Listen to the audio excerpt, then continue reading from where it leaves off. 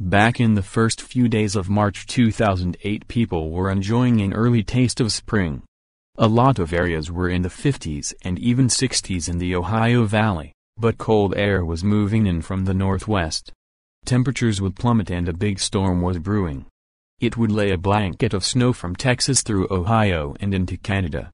And we start out at 1 p.m. on Thursday, March 6, 2008. Light to moderate snow was falling northwest of Dallas up to Oklahoma City, and would continue to fall as the afternoon wore on.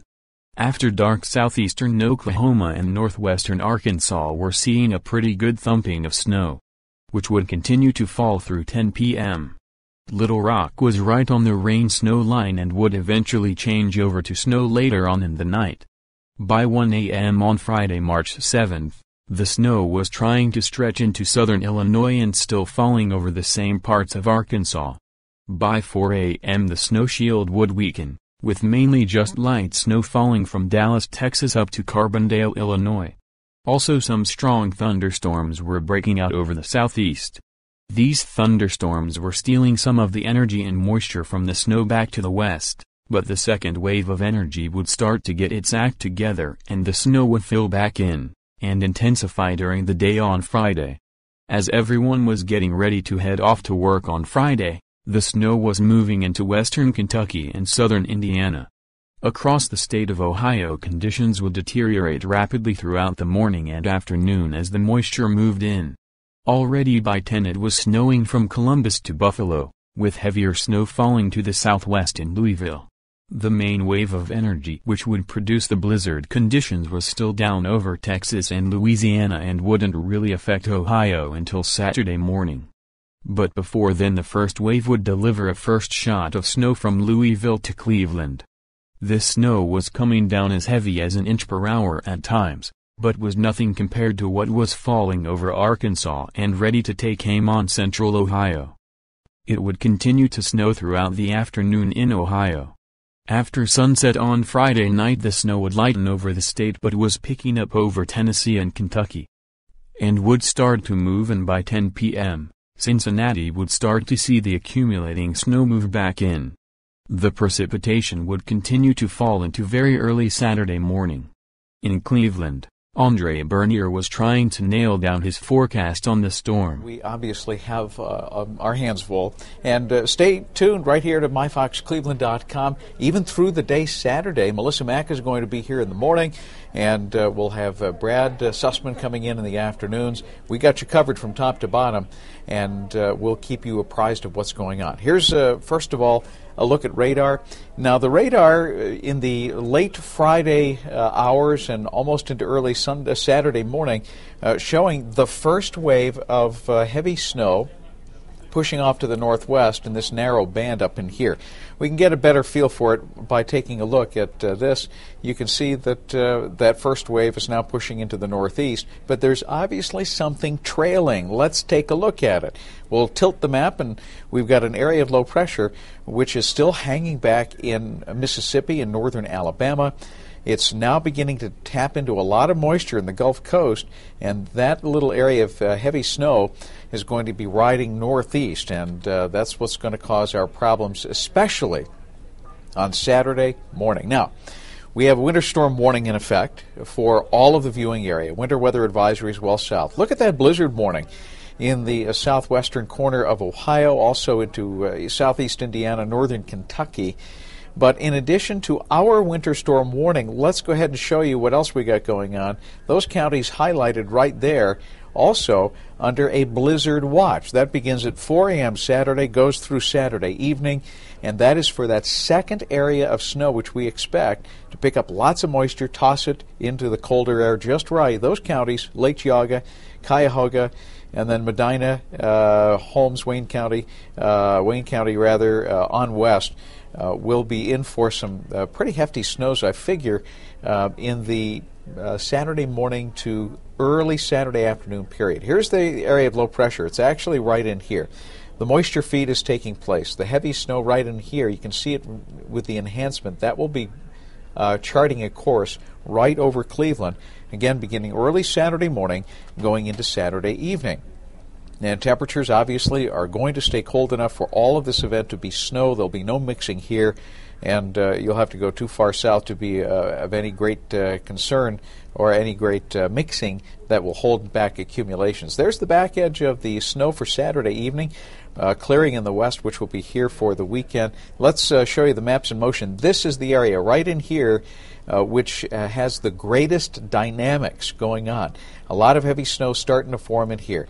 And we'll go ahead and put this into motion. Notice that it goes right through Saturday morning, but this is Saturday evening. The heaviest snow by then will be to our northeast. The snow will be tapering out to flurries, and obviously at that point the cleanup will begin. For tonight, periods of snow. A lot of that 3 to 5 inches for the overnight has already occurred, so this will be a total for the overnight period, 3 to 5 on top of what we saw on Friday. For the day Saturday, snow continues. As a matter of fact, it's going to start to pick up, and it could be heavy at times. That blizzard watch could easily become a blizzard warning if conditions warrant.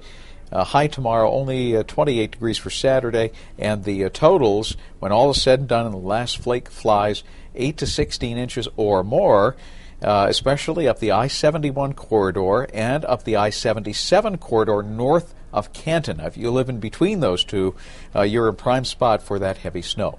The snow quits early Sunday morning. We could even see some sun, but look how cold it stays. We're in March, though, and March means that even with storms of this magnitude, you'll see temperatures often shoot up into the 40s, and that's what's going to happen by the middle of next week. So some of the melt-off will begin at that point in time. Obviously, a lot going on. MyFoxCleveland.com, right here, right through the weekend. We got you covered from A to Z, and we'll monitor the situation for you. The storm would intensify rapidly into a sub-990 millibar low-pressure system. And with high pressure to the northwest, it would create a tight pressure gradient causing strong winds on Saturday. At the same time, a strong deformation zone would develop and eventually move through the state of Ohio, causing blizzard conditions with winds gusting over 35 miles per hour. The high-pressure system would cause dry air to get pulled into the back end of the storm, and it would try to squeeze out every bit of moisture in what is called a deformation zone. In this zone you can expect to see very heavy snow as the clouds are stretched and elongated, and all the moisture is squeezed out of the clouds. Rates were in the 2 to 3 inch per hour range, with some areas seeing as much as 4 inches per hour during the day on March 8th. This would cause the snow to pile up in a hurry, and by 4 a.m. you can start to see that zone setting up. By 7 a.m. the deformation zone was over Kentucky and would move into Ohio throughout the morning.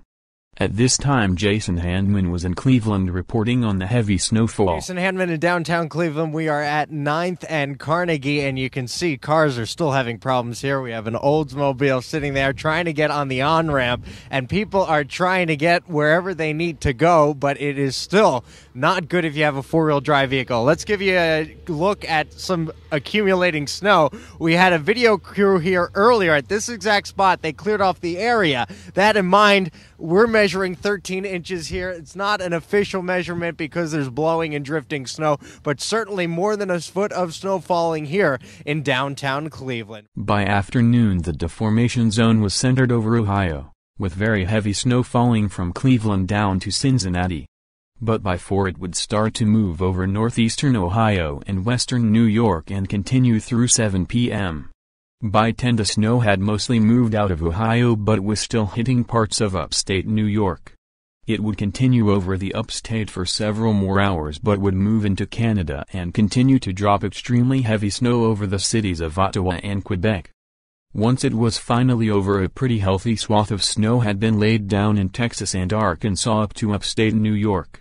Even cities like Greenville and Tupelo in Mississippi had over 3 inches on the ground. Further north, Memphis picked up 5.5 inches of snow. Areas north of Little Rock, in Arkansas, were buried in 10 or 11 inches of snow. Areas in southeastern Indiana and around the Louisville area and north in Kentucky watched over a foot of snow accumulate, with several areas reporting between 14 and 16 inches of snow. A little further to the northeast was an area of 18-inch plus snows. In this region many locations surpassed the 20-inch mark. Columbus had 20.4 inches on the ground and Mansfield with 19.7. Akron came in with 17.1 inches. Youngstown saw 11.6 inches and Toledo was at 7.2. In Pennsylvania, the snow piled up to 23.4 inches in Erie. The highest total from the storm was in Lake County in Ohio with 28.5 inches measured 5 miles south of Madison. It was one for the record books in the state of Ohio and produced unusually high snowfall totals for the Ohio River Valley. Not many storms are able to produce 20-inch plus totals over the region, simply because there isn't an immediate moisture source like there is in the Mid-Atlantic and Northeast. I am going to wrap it up here, and if you enjoyed it, please consider hitting that like button and subscribing. Also, if you have any other storms you want to see, just let me know in the comments below.